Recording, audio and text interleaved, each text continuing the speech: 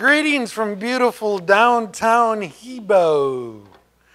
Well, unfortunately, this week I don't really have any news about the community because some people tune into us and they get the news from the community from, the greeting that I have. Well, I don't have any this week.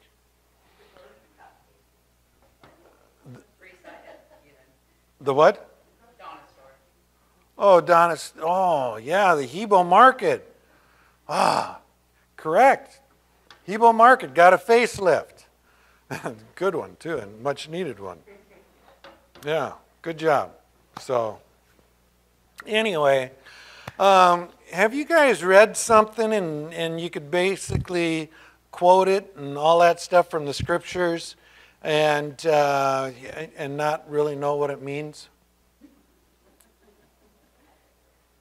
Ever been there? Yeah. So here it is this morning that we're going to deal with Genesis 3:16. And that's where God is speaking to the woman, and he is basically handing out judgment upon the woman. Men are next week, women are this week, And if I'd really been on the ball on this whole thing, I would have handed this off to Crystal and let her handle it because, after all, she is a woman. And, women dealing with woman issues, good with that. A man dealing with woman issues, don't get too upset with me over this. I'm just, just trying to, help us understand the scriptures here. But anyway, Genesis 3:16, it reads, "To the woman he said, I will greatly multiply your pain in childbirth. In pain you shall deliver children. Yet your desire will be for your husband, and he shall rule over you." It's like, uh-oh. You see what I mean by I should have let her handle this one? And then I'd take next week, no problem, men, I can talk to men. But maybe we should trade off and let her handle the men deal next week. And, I'll deal the women, you deal with the men, So, anyway, to kind of get an understanding on this, let's go back and take a look at Eve being tempted. Okay, so look at Genesis chapter 3, verse 6, where it reads, "When the woman saw that the tree was good for food, and that it was a delight to the eyes, and that the tree was desirable to make one wise, she took some of its fruit and ate. And she also gave some to her husband with her, and he ate." So what we're seeing here is that Eve is looking at something, and desiring something that is forbidden. The fruit was, don't even go there. And she's taking a look at it. She's being tempted, and she's seeing that it's desirable. It's like, uh-oh. Maybe it was sparkling. However, I will give you this little tidbit. It was not an apple. Okay? How do I know it wasn't an apple? Apples came later. Apples were not around at creation time. It just says fruit, all right? And we can use it and be symbolic and all that stuff. And some even say it's not, it wasn't the apple on the tree, it was the pear on the ground. Anyway.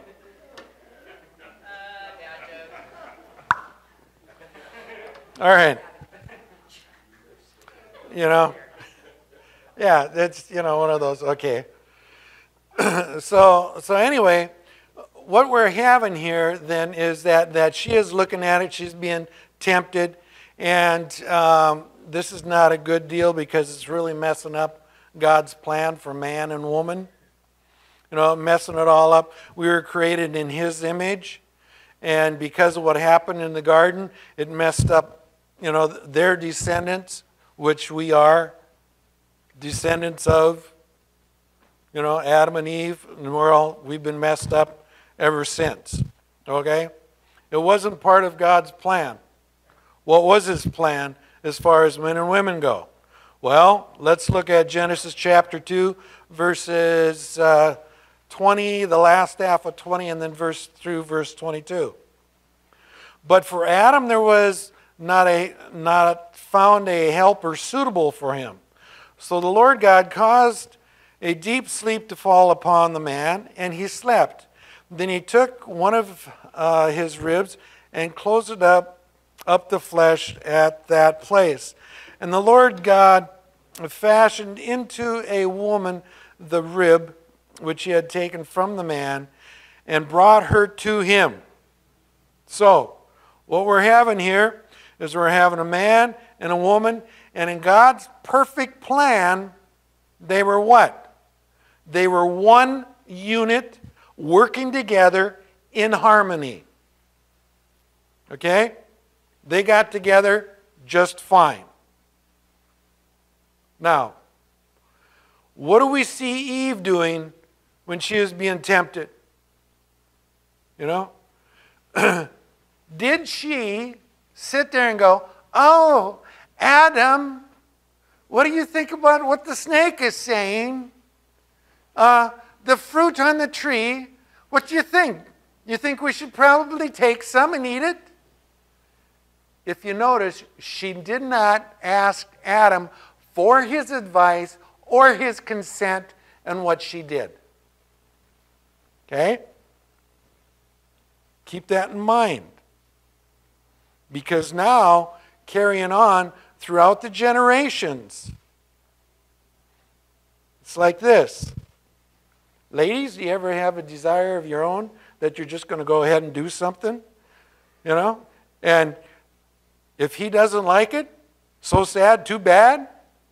You're going to do it anyway, and he's just going to have to get over it. Okay? It's like, yeah, so much for unity, right? So much for harmony. It's not there. So, what do we have now? Now we have 3 judgments that were given upon Eve. Number 1 was great pain in childbirth. Okay? Number 2 is a desire for her husband. And the third one is her husband would rule over her. You know what? This wasn't how God planned it. That's not how he planned the relationship. But when sin came into it, everything was thrown out of harmony, and now there's a whole bunch of garbage going on. Okay? That's why Jesus had to come and try to restore harmony to a world that is basically corrupt. Now, women were to give, when you give birth to a baby, all right? If you ever get around a woman who is in childbirth, a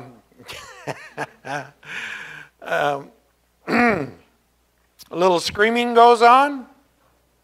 It's a real good time to have, cotton and just stick in your ears because, she can raise the roof off of the hospital. It's like, whoa, lots of pain that they go through. Well, is that the way God originally designed it? Apparently it wasn't, because it's part of the judgment.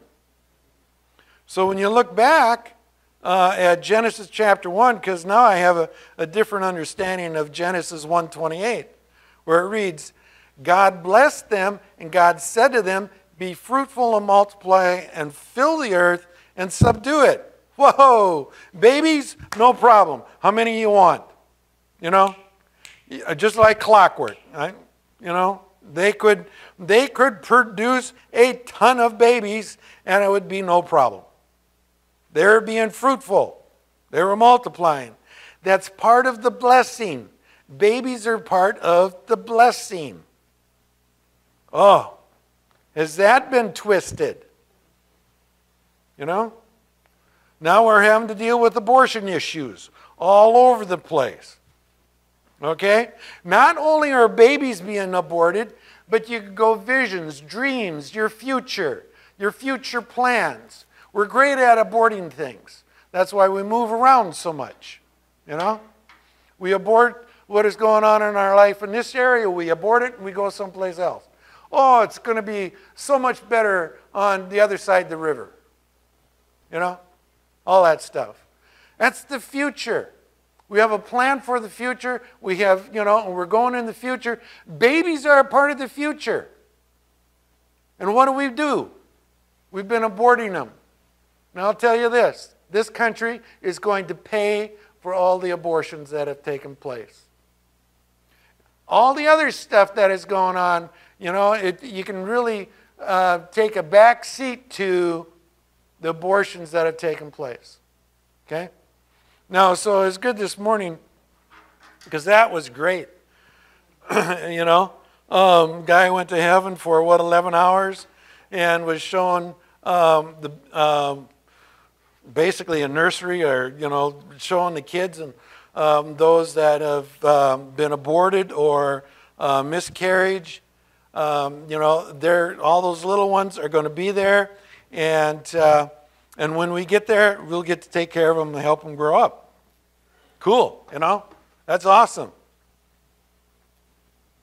You know? So, awesome stuff. But, you know,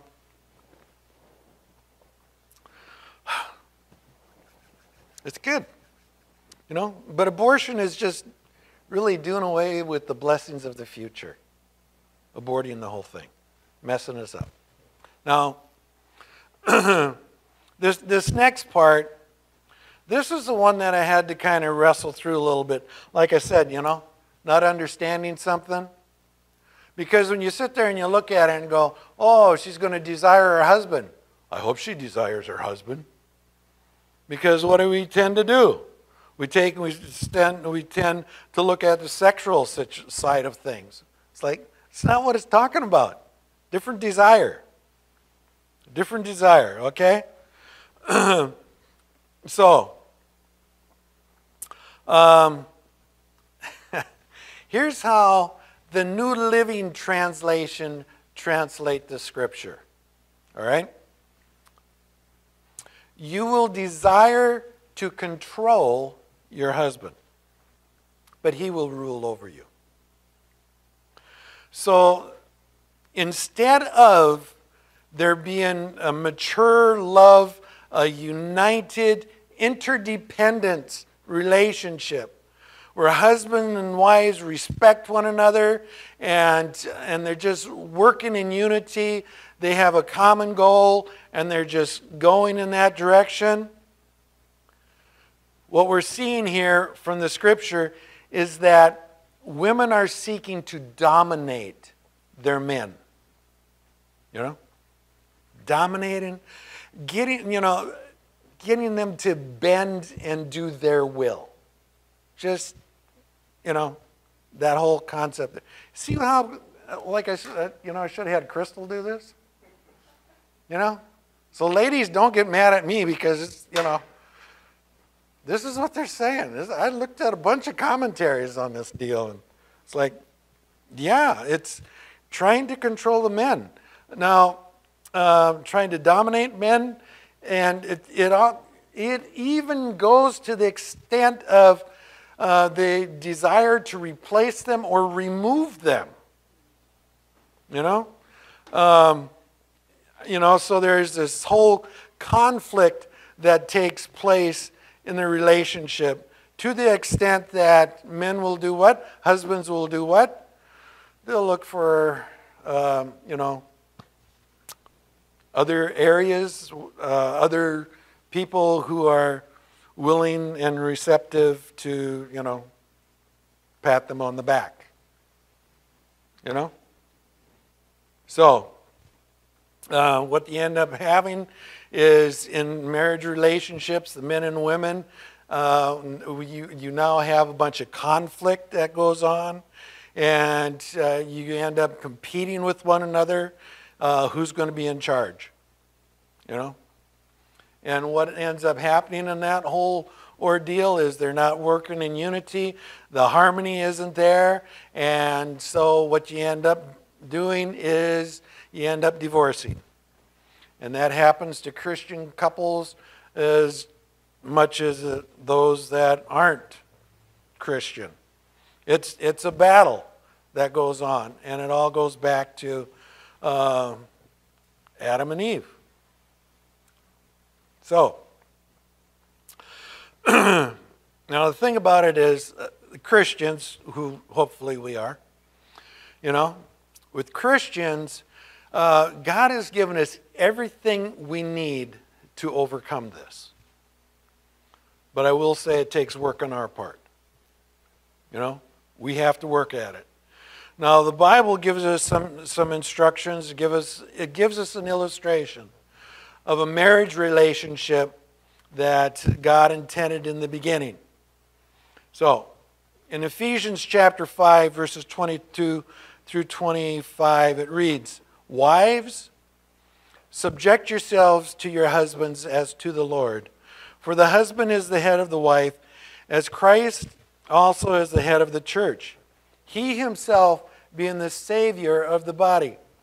But as the church is subject to Christ, so also the wives ought to be to their husband in everything. Husbands, love your wives, just as Christ loved," on that singular, by the way. I just want to clue you in. It's not endorsing polygamy. yeah. We're not. Husbands. You could say, husband, love your wife, singular wife. Okay? Just as Christ also loved the church and gave himself up for it. So husbands are to do what? But give themselves up for their wife. So it's not all about us, guys, okay? Really, it's not all about us. You give yourself up for your wife. What did Christ do for the church? He went to the cross. Okay? He gave himself up for it. So I'm going to go ahead and close this out and get out from behind this and before the rotten eggs and the tomatoes start flying too much. Huh? Well, he shall rule over you, and that is because she didn't ask him for his advice, for his counsel, or whatever. She just did her thing. And so because of that, now she is to be submissive to him. And that's just part of, because of the way she conducted herself with eating the fruit and everything. So every part of the punishment has to do really with her and how she conducted herself. And now, ladies, unfortunately, that's, that you're dealing with this, ever since. Okay? So all these judgments were addressing specifically her and her disobedience and how she conducted herself. And so, going through each one. So what is the solution to this whole thing? Well, Jesus went to the cross for us, right? He went to the cross. He rose from the dead. So the resurrection of Jesus. So the whole thing on this thing is to do what? How do you deal with the judgment that is put upon us? It's kind of like this. Jesus going to the cross, his blood deals with every judgment that is upon mankind and upon woman. That's, including women in the mankind deal, okay?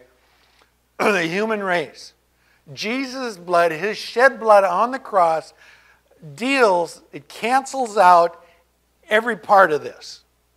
So we don't have to live with this judgment upon us at all. Okay? So how do you get through this? How do you bust through this in your own personal life? Be focused on Jesus. The closer you get to Jesus, the closer you're going to get to your man. especially if he is focused on Jesus. If he's not focused on Jesus, then you're kind of knocking heads, okay?